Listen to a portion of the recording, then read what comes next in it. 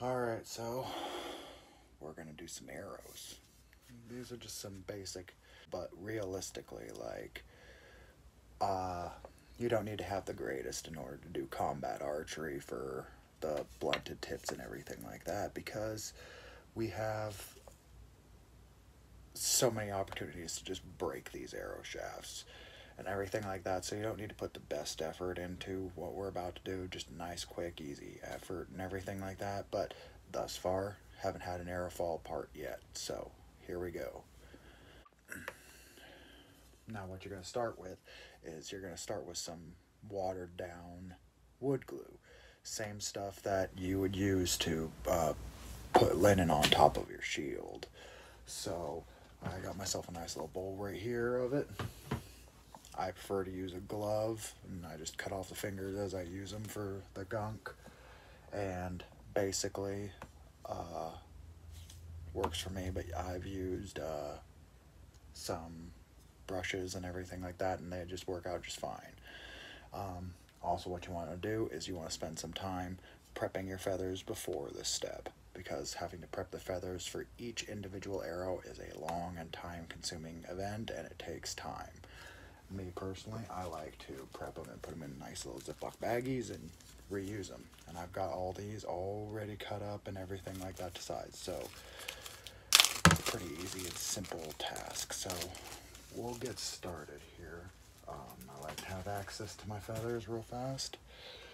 And we'll get going.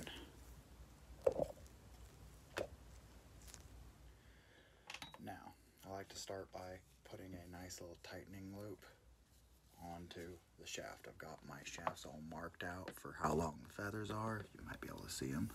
And vague places where the feathers go.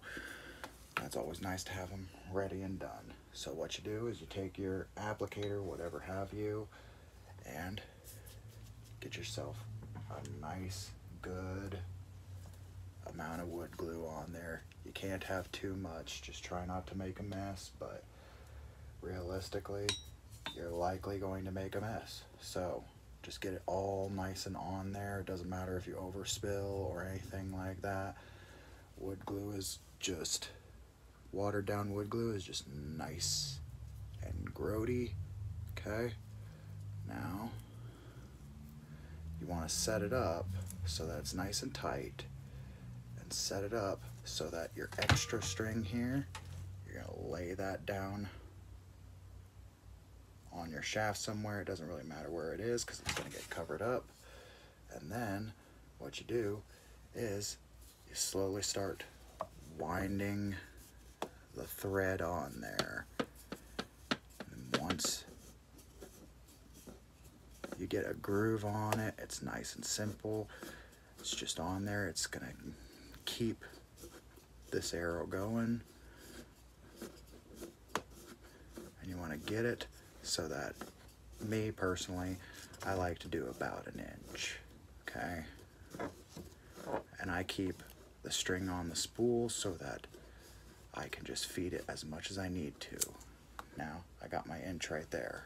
Got the inch on there. You want to take your feathers, and one by one, place them in position.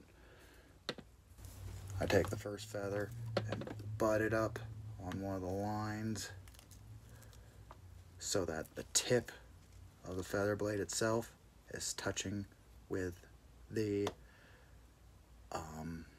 inch that you just did. Now I go a little bit up so that it catches on there. You do that for each of the feathers, making sure that you hold it in place.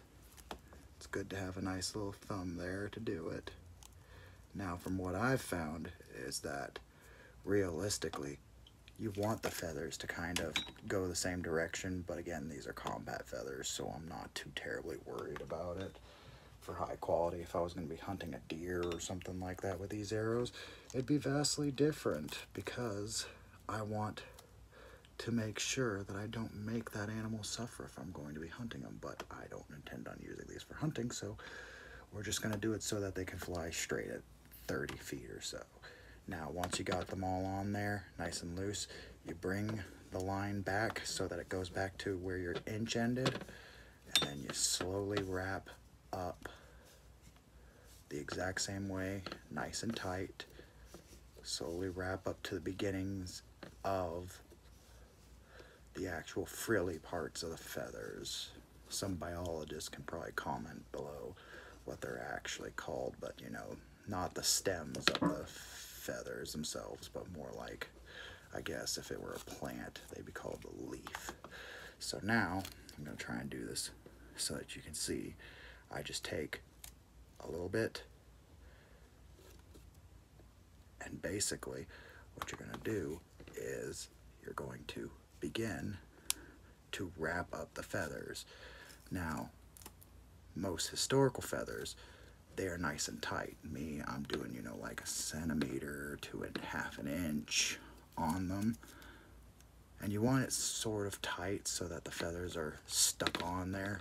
You want to try and make sure that those little frilly parts don't really flare up or get stuck anywhere, but realistically, you don't need to worry too terribly much about it. And as you're going, you want to make sure that the feathers are on as straight as you can make them easily. Now, the reason I say as straight as you can make them easily is because I know that not always is it easy, but you want it done easily because the next step after you get them to the end will be to straighten them. So you just keep on going until you reach the shaved down portion of it. You can see them right there. Just the nice little ends right there. You get it once on there. Now, what you can do is you actually take the feathers and you pull up on them slightly, just barely, so that they sit properly. And that generally straightens out the feathers themselves. Okay? And you can move them here while it will stay on there because the large amount of wood glue that you put on there is going to, by now it's a little bit tacky. You can kind of hear it where it's just tacky, so it's kind of sticky but not really sticky. Now what you can do now is you see all these little extra bits that are just sitting everywhere. You can kind of just give them a little yank. It's not going to hurt the feather too terribly much. You can also kind of pull them straight if there are a large group of them. Get them straight. And I like to give the feathers a little brush so that they sit right. Now, what you do from here is you wrap tightly again.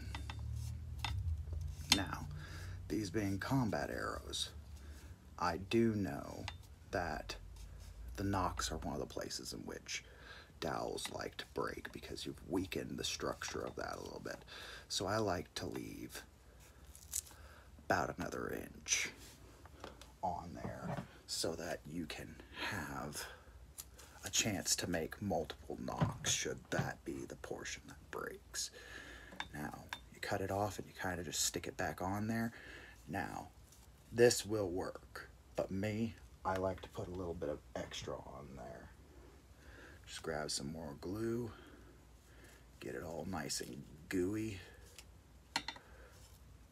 on all the parts that you've wrapped. Because, why not? The more you glue it down, the more likely that, let's say, something should get caught on a shield or on a weapon or something like that and a single fiber breaks, the less likely it is that your arrow will break down. You want to try to avoid getting glue on the feather itself, but sometimes that's not possible and it really doesn't matter all that much. But again, if you were going to make high quality arrows, you don't want to get glue on there.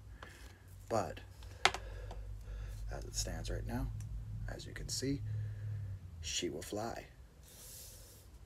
And that's the quick and easy way to do it.